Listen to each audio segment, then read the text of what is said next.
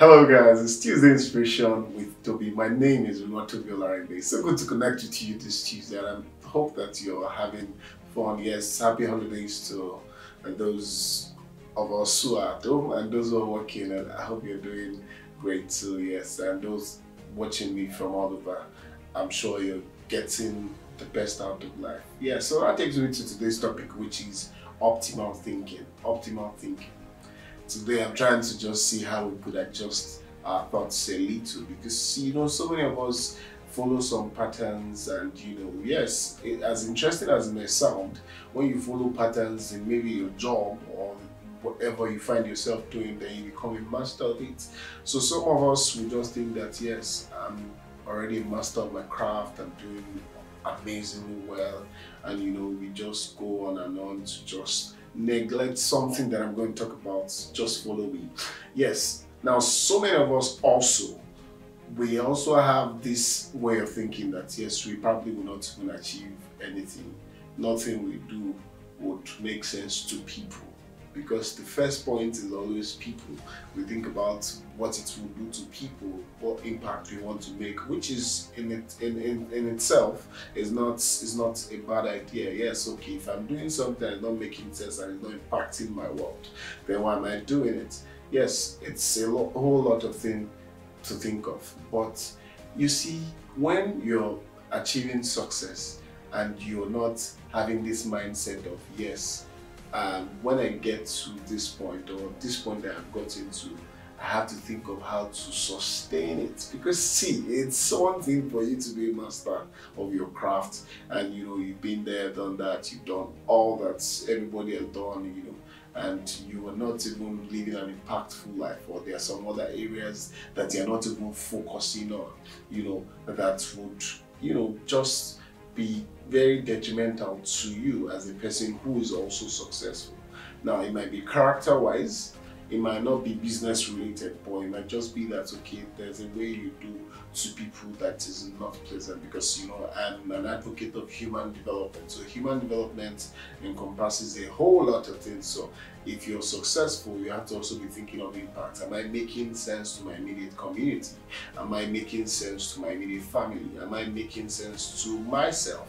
Because if you're the master of your craft and you're not finding fulfillment, don't get it twisted. So many people do so many amazing things, but there's no fulfillment deep down, because they look for validation from people. They look for that sense of yes, am I doing well?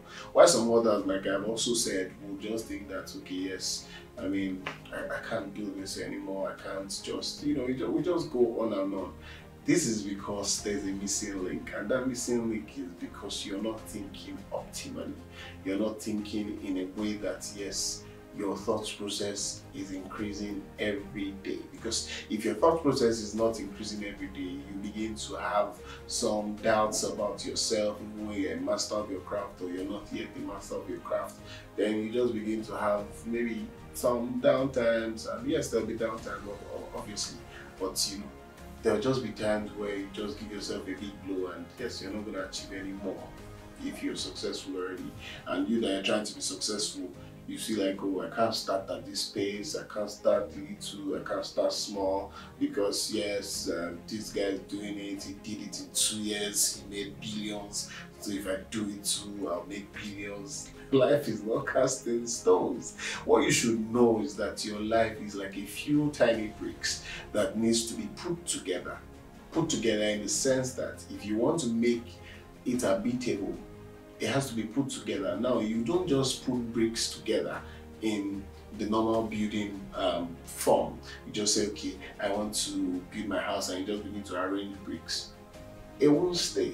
There has to be something, which is maybe cement, that would help you to put this brick and make them, come together and, be very strong, such that it can be habitable, and, no storm will be able to bring it down. So you have to work on your thought process first. If you work on your thought process, then you see that things will begin to work out. Don't forget, your life is like a tiny brick that you're putting together. Yes, you now need a cement. Yes, as you're thinking of things that you want to do, that optimal thinking, quote and unquote, thinking positively every time, thinking in a high level, is what will now help you, will be the cement between your skill, your craft, your character, and what have you. If you take this thing seriously and you begin to review this, I'm sure that there are ways that you've been thinking of yourself less, or thinking less of yourself, and you know that yes, you've not been finding it funny. It's now time for you to revisit your life. I'm not here to tell you, oh, you're gonna make it if you think about it. Yes, I'm saying that you make things work if you think about it, fine. But if you don't think about it optimally and you're not putting in that desired work, then I mean, how do you want to get to that point? There's this quote from Charles Glassman, and he says, "Before I become an expert on anything, I must first become an expert on me. Before I become an expert on anything at all, I must first become an expert on me." If you don't become an expert on yourself first, thinking that yes, you have mastered your craft, but you've not even mastered your own personality, then there will be a missing link. So that optimal thinking is what is going to help you to bring you being a master of your craft, or learning to be a master of your craft, and your character together, because those things have to match. Those things have to, come together. Yes, we'll have negative attitudes, but it can be worked upon. So I want you to today think about where you've been going through something that are not making you think about yourself like somebody who is supposed to have an optimal mentality, an optimal mindset, and just begin to work on yourself until I will come your way next week Tuesday. My name is Oluwatobi Olarinde. Don't forget to subscribe to all of my social media platforms. I'll see you next week Tuesday. Bye guys.